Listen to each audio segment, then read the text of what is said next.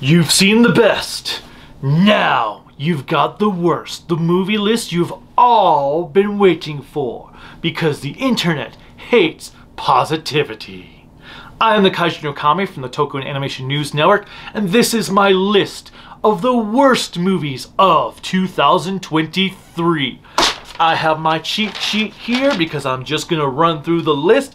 Just so you know, I only saw 31 movies this year, surprisingly, so there may be movies in the top mix that are not necessarily terrible movies, but I needed to put something on my top list since it is a top 10 list.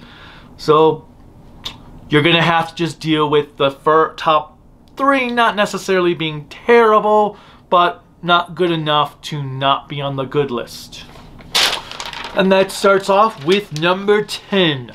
Knock at the Cabin. I've heard good things about this movie. Okay. I watched it the other day, and it wasn't terrible, but damn was the movie boring at times. It's about this couple and their adopted daughter. They're in this cabin. These 4 people come up, and they start terrorizing them, saying that they have to make a sacrifice or the world's going to be destroyed. And that's it. That's the movie. It could have been an hour long. Instead, it's 100 minutes long. There are all these flashback scenes that felt really unnecessary, except for maybe 1, possibly 2. But overall, it was just like, okay.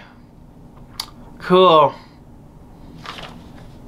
Not a terrible movie by any means. Nowhere near Shyamalan's worst. Just kind of boring.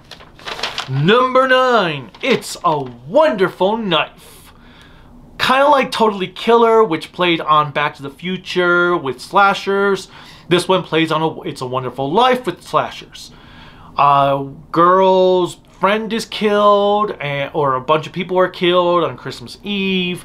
And the girl wishes what her life would be like, if everyone's life would be like if she didn't exist. Then she gets sent back in time, or not back in time, but she gets sent to a world where she didn't exist, where the killer continues to rampage this town. And it was an enjoyable movie. It wasn't bad or anything. It just wasn't as good as Totally Killer. I think maybe had I seen this before Totally Killer, I would have had a different opinion on it, because it played along the same tropes. And some of the aspects, I was like, really? That's what would happen if she didn't exist? That doesn't make any sense. It was just kind of weird. And not in the good weird way, just the weird kind of way. But still worth checking out.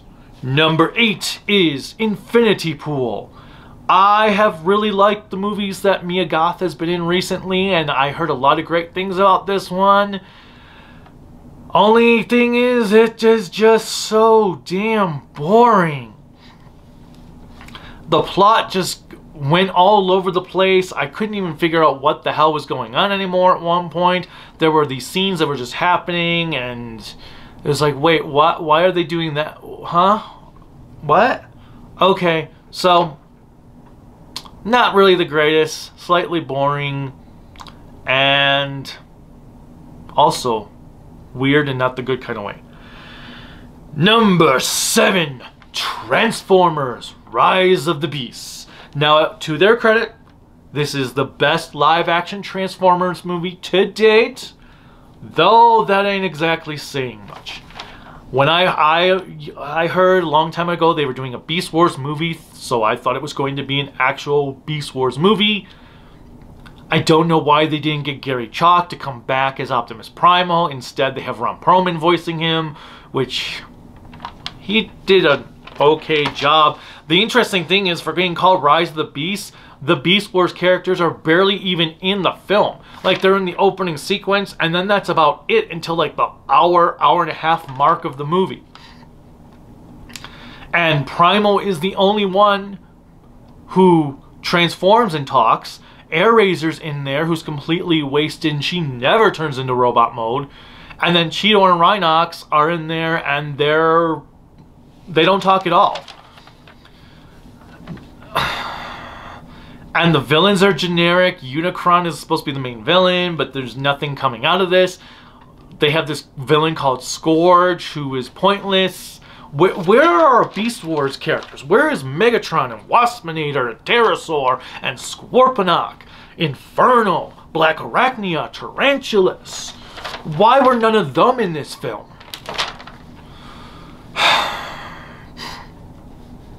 It really dies down into the same tropes where we have human characters. Now, I know what you're thinking, but you just praised Godzilla -1 for having great human characters. Yes, this is true. A monster movie, you need to have human characters to guide the plot along. Godzilla and all those monsters are not actual characters. They're monsters. The Transformers are living, breathing people, beings who can talk, who are sentient. They're not just mindless beasts. They're characters. You don't need humans to be part of the Transformers movies because the Transformers can be their own characters. I don't understand why this is so hard for these movie makers to comprehend. Let me get a damn Transformer movie that is about the Transformers. That's why they can never do like a War for Cybertron movie, because they have to have some freaking humans in there. But anyway, Rise of the Beast was the best Transformers movie to date for the live action ones, but not a very good movie. It follows the same tropes. We have another Skybeam and all that good stuff. So, yeah. Number 6. Another movie that was an interesting idea that should have been like 40 minutes long, and that was Skinamarink. All you're doing is watching static on a TV with poorly sounding audio, which is intentional. It's not like with Spider-Verse and... It's not like with Spider-Verse where the sound mixing should not be good, or should be good, and isn't. No, this was done intentional. It's interesting how the grain plays with your mind, that it wants you to see things that aren't really there and makes you wonder if it was there or not. But I didn't need that for like 90 minutes. I could have got that effect done in 40. So that's another movie that just was an interesting premise. It just went on longer than it needed to. Alright, the top 5. It's not the worst movie in the franchise. But holy shit, Indiana Jones and the Dial of Destiny was crap. Poorly edited together, poorly shot. The actress who was the lead female character, I have no idea where she came from, but she was like a dime store evergreen. It's like, hey, we can't get Evergreen. Well, she looks like Evergreen. Let's cast her in this role. And the movie was crap. The first 20 minutes was the only positive of it. It's better than The Kingdom of Crystal Skull, though I'm not sure that's really saying much. But they just turned Indy into an unlikable, sad, pathetic, old fart. As Jeremy Johns said, what is up with them turning Harrison Ford characters into these old, miserable men? Is it because Harrison Ford is an old, miserable, old guy himself that they just need to do that to all his characters? Either way, it was trash. I hated what they did to Indiana Jones. And there were things in here that was like, okay, that scene was pointless. That scene was pointless. That character was pointless. So yeah, could have been worse, but should have been so much better. Number 4, Fast 10. What the fuck? Like, seriously, what the fuck has happened to this series? This series, no, it has never been high grade plots or anything. But the first several movies had amazing sound mixing and audio mixing. The sound mixing in this one sounded like it was coming out of a trash can at times. It was awful sound mixing. Whoever mixed this movie should be fired. Like, holy crap. And the rest of the movie was dog shit, as it was. But the sound mixing. The sound mixing is where these movies should excel at. And that was awful. Bad all around. Plot makes no sense. The movie doesn't even have an ending. It just leaves off to be continued. Kind of like what Across the Spider-Verse does. But even worse. It doesn't even... I mean, you know these characters aren't dead because they're immortal. In fact, characters are just coming back from the dead left and right. You're like... Oh my god, it's a comic book universe where nobody ever actually dies. Even when there's a body, they're not dead. Ugh. Alright, number 3, if you can believe it, is Exorcist Believer. I'm not even a big Exorcist fan as it is. I like the first 2/3 of The Exorcist, but the movie kind of loses me when it gets to the exorcism itself. I kind of feel like it turns into more of a comedy horror, but it still has a lot of great suspense and tension. Exorcist Believer had a lot of great ideas, having a demon possess 2 girls at the same time, and that the parents have to choose which one they want to save. And that was it. It was boring. It felt like a generic, just a generic Exorcist movie. Not The Exorcist, just an Exorcist movie. Because there are millions of exorcism movies, and this just felt like it was one of those. And then the ending was all crap. You're like... And they brought the mother back in from the original movie for some reason, I guess, just to have her be in the trailer so they can make you think she's going to have a purpose in the movie. It sucked.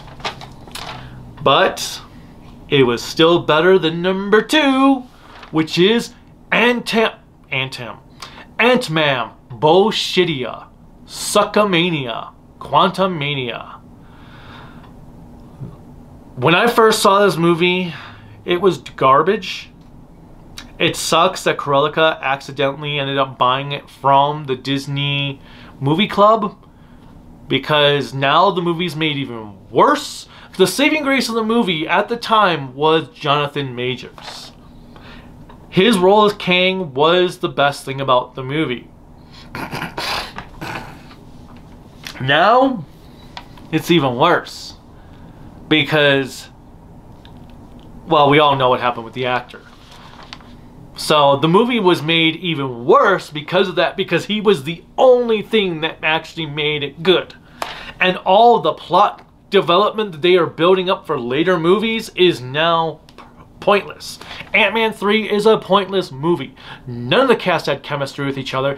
Even our main leads who've been in Ant-Man 1 and 2 had no chemistry with each other in this one. It felt like they were entirely different actors because they just didn't mesh well together. I have no idea what was going on with this one, but... oh my god, and then MODOK. I love MODOK in the comics, especially his early appearances in Captain America when he's actually a credible threat. And, oh my god. Even the worst. Even the worst CGI in other movies pales in comparison to the horrifying whatever the heck they were doing with the CGI of MODOK. Oh my god. MODOK was awful. A big travesty. And then we have number 1. To think there is a movie worse than Ant-Man 3. And that is Marlowe. Liam Neeson plays Philip Marlowe. It's supposed to be a neo-noir based on the Philip Marlowe character. You know, the character that's has been portrayed in the 40s by Humphrey Bogart. And I want to say Dick Powell? I want to say it's Dick Powell. And then we have Marlowe. I didn't think you could get worse than Ant-Man, but here we are. This movie is not only boring, it is so poorly edited together. None of the editing makes sense. Like, okay, it feels like you were watching video game cutscenes that were stitched together that don't actually show you how the character you're playing as got from point A to point B. It's just cutscene and then cutscene. There's one scene when Marlowe jumps over he's trying to get into this club, this private club.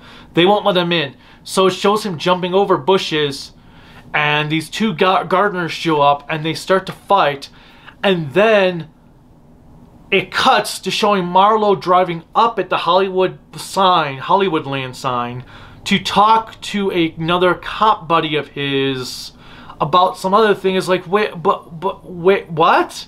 But he was just fighting some dudes in the garden when he jumped over at the club, and now he's... There was only one actor in the entire movie that actually felt like he was trying to take his role legitimately, and I don't even remember what that actor's name was, but he was this assistant guy that ended up helping Marlowe in the second half. He was great. He was the only one who seemed to give a shit. Liam Neeson was clearly just phoning it in. This was his paycheck movie. Although there was apparently another movie he came out with this year that was also a paycheck movie. But Marlowe was horribly edited. No good cinema. For being a noir, the cinematography sucked. Oh my God. It was a movie I wanted to turn off like 20-25 minutes in. It was that bad. But no, we watched the whole thing. We powered through it. Yeah, Marlowe, worst movie of 2023. Do not watch this movie unless you hate yourself. If you hate yourself, watch Marlowe. As the big neo-noir, film noir fan I am, this is hands down one of the worst, if not the worst, noir ever made thus far. So that's my list of 2023. There are some movies I have not seen yet that I would like to see that might have made the list if I had, like The Turtles Mutant Mayhem, Rebel Moon, which I did want to watch to put on this list, but my brain just would not let me commit to watching it. The Last Voyage of the Demeter I had not seen yet. But I think if I haven't seen it and it's supposed to be bad, I am not watching it. I am definitely not watching Flash. I am not watching Blue Beetle. I am not watching Aquaman. So yeah. What is your worst list of 2023? I would say let's hope 2024 is better for movies, but since this is the year that's going to be affected by the strikes, I'm not expecting too much in the way of movies. Hell, we'll see if I even get to see 10 movies in theaters. Deadpool 3 may be the only movie that comes out next year that I actually care to see. But whatever. Let me know in the comments. Click like, subscribe, bell notification, whatever else you click YouTube has you click on to support me. You can support me on Patreon and Twitter at Toku AAN Network. And then my Discord, Facebook, Instagram is at Kaiju no Kami, and my website creativitybydesignllc.com/.com. And then the store, wow, my brain is like going all over the place right now. The store is creativitybydesignllc.com/shop to buy cool Kaiju no Kami merchandise. There is also a link in the description below. So yes, what is your worst movie of 2023? What is your worst movie ever? Mine is Battlefield Earth. Until next time, bye!